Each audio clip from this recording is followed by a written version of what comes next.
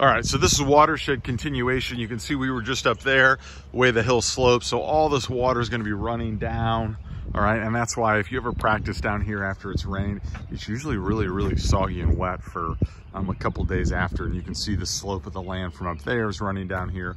So this is one of our watersheds. Now, this is not necessarily watershed related.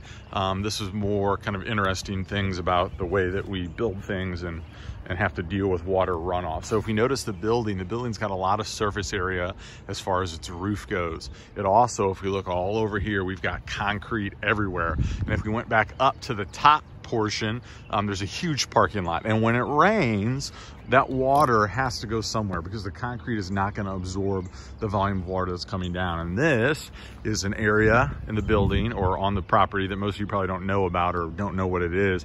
This is called the storm water retention area. And you can see it's got these gullies that have been carved out a little bit. And if we go down in here, all right, we got a lot of grass that's growing and stuff. We got a big PVC pipe running here, all right, that runs down there. We got another PVC pipe up in there, all right. And you notice what's kind of interesting about the storm drain here. The storm drain is raised really high, all right. And if you came down here after like a really heavy rainstorm, all right, this would probably be flooded. And when I say flooded, I mean it would be like a pond. You could probably swim in it. And I've been down here before when it's like that. And that's one of the reasons why the storm drain, those guys are looking at me like I'm crazy.